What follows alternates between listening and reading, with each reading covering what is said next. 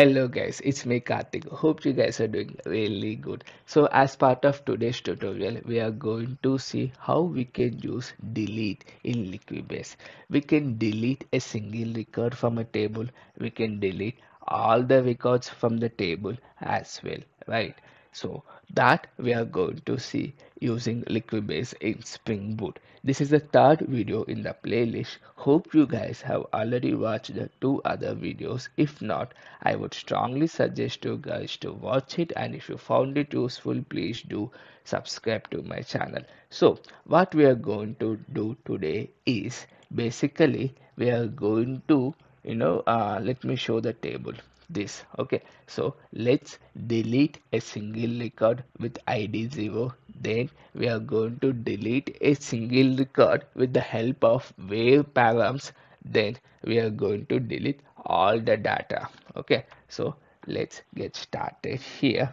So if I have to explain here, this change set is doing creating the table, another change set is inserting some data, another change set is inserting it from the CSV table. All these were already been explained in other videos. Okay, so let's create a change set directly here with id 3 I have used, right? So let me keep id 4 and author as Karthik. Then let's use the delete change set directly. Okay, so it is asking for table name, right? Without table name it don't know which one to delete, so table name is a mandatory one.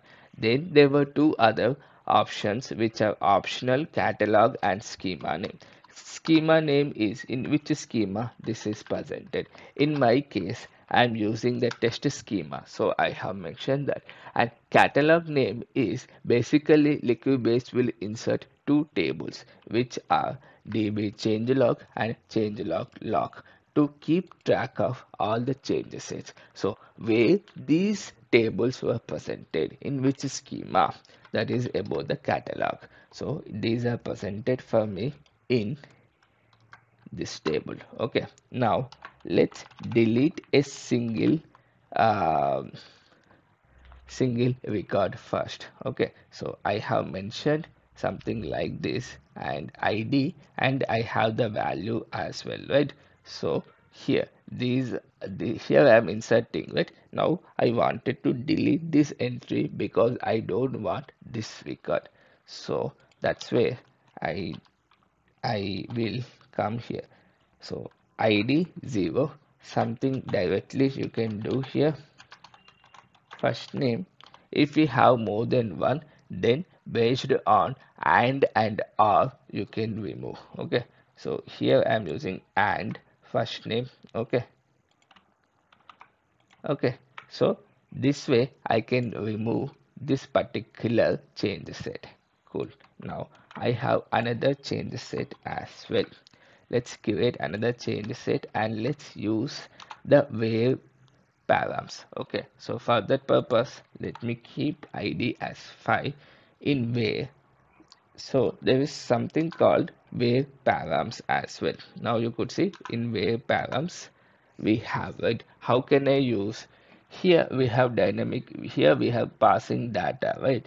Instead of this, what you can do is simply you can pass it like this value, and let me keep this as value, and these values you can replace with the help of where params. In where there is something called params, and you could see here value, numeric, all these things are there. Let me take value directly and what value I wanted to remove. Okay, so let's go here, one and dud, let's remove that. So one is here. Similarly, let's take another param, value is equal to that. Okay, so what we are doing here is the order you mentioned in Liquibase script will be followed here. This is the first value, so will be come here and replace the value. This is the second one, will come and replace the value. These two change log sets I have now. Now I simply execute and I will ensure I have deleted two records. First one is this with the help of where class in delete, and the second one is this one and that with the help of the where class, but I am using the where param as well, right? So those two I'm going to see now. Okay, now you could see our application is up and it's still up, not running yet. Here, once those change sets were executed, then you could see a entry in this table db changelog. Okay,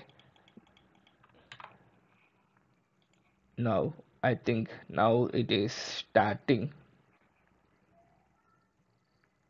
it is setting up db changelog. You could see here, right?